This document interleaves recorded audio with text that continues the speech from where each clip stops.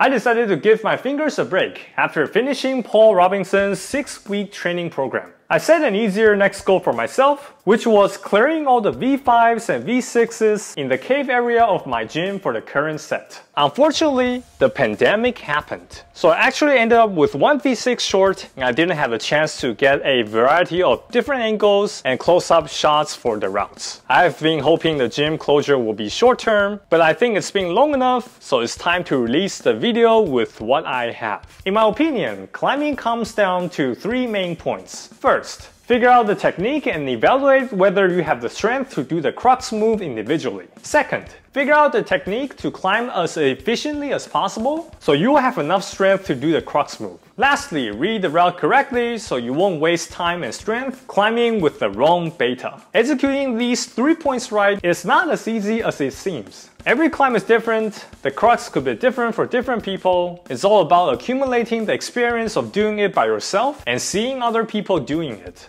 So I'm going to break down the climbs I did based on these 3 points and hopefully you will find it helpful.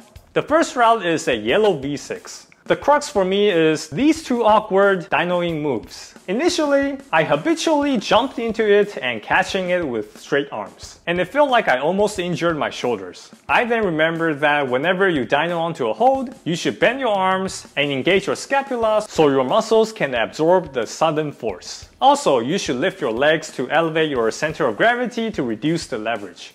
The same principle applies for the second dyno. Once I got to this point, it took me a while to read the route correctly. I encourage you to pause the video to think about it, even though the holds might be a bit hard to see. I initially thought I had to cross my left hand up this hold and then get my right foot to this hold. That felt like a natural continuation. However, it is incredibly hard because the foothold is very slippery. Eventually, I figured out the right beta. The lesson for me is whenever there's a beta that includes heel hooking a jug, chances are high it's the right beta. The second route is a pink V5. There wasn't any crux move for me. I was temporarily stuck in one move because of route reading. I tried multiple times reaching with my left hand to the next hold and then matching with my right. But that felt hard because my body was too stretched out. Eventually, I figured out I could simply reach out with my right hand first and avoid matching in a stretched out position. The third route is a white V5. Again, there was no crux move for me, but I had route reading problems in the last few moves. My first flaw was to reach out with my right hand right away, but putting weight on footholds on the roof while your upper body is already over the roof is always harder because of the awkward body position. A better approach is usually to figure out a way to use the foothold that is also over the roof. The fourth route is a blue V5. There's no crux move and all the moves are straightforward, but it's super long. That means I had to climb very efficiently in order to complete it. I had to remind myself to stay really low and keep my arms straight for the starting sequence in order to not run out of gas at the end. The fifth route is a red V5. All the moves are straightforward, but there's a crux move here. I ended up doing the move by toeing in as hard as I could while keeping my core as tight as I could. This reminds me that climbing crux move is not just about temporarily pulling as hard as you can with your arms. It actually involves temporarily pushing the whole body as hard as you can. The sixth route is a purple V6. The route reading is difficult for the initial sequence, but I will skip the breakdown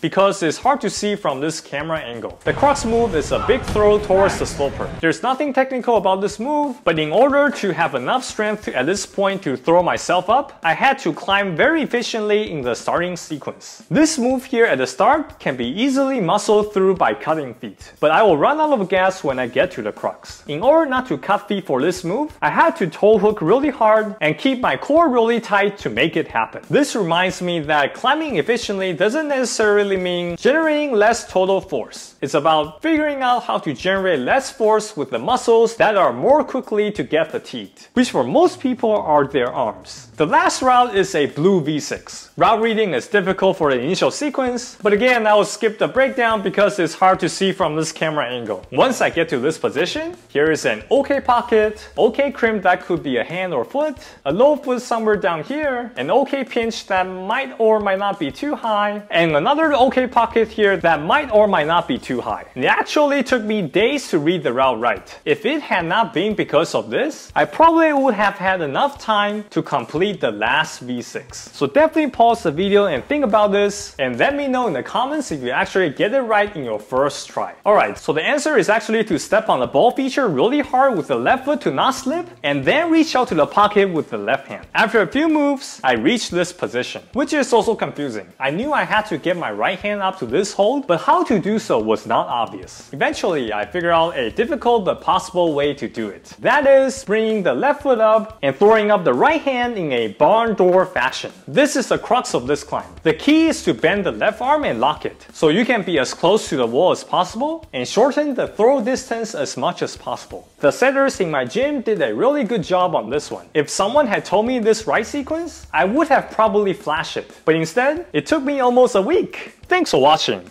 As always, make sure to like, subscribe, and check out my website, geekclimber.com.